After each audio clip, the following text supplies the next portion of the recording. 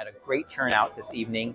Tonight, the people who are here learned about the Relationship Abuse Prevention Program, just one of the services here at Rising Ground. And they heard from some young people who spoke about how important their connection to that program really is, and how they are building and developing a stronger sense of self as they move forward in their lives.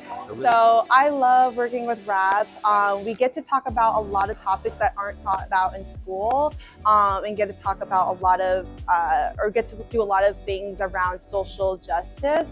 And it's really insightful working with young people because they actually are so tuned in and aware. Their self-awareness is amazing and inspiring. It spoke about different topics corresponding to impacts in society, like sexuality, healthy relationships, stuff like that.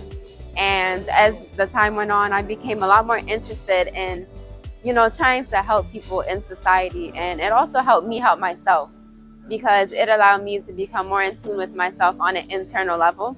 Okay, so here you can see the artwork that our kids in the Passage of program have done. We created an art program, and throughout the months we have had different exhibitions in different colleges.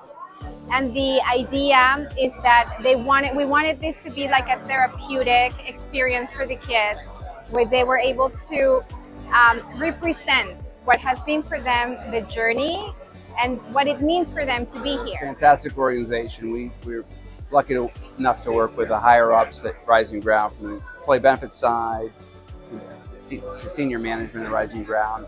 And the programs they're involved with, A, are diverse, B, are local, and C, are giving back to the community. So what better purpose to sponsor and help an organization like that foster? It does incredible work. It's done incredible work for a long, long time. And I can say from personal experience that the staff and the leadership and everybody really that I've ever met that's involved with the work that we do brings their A game.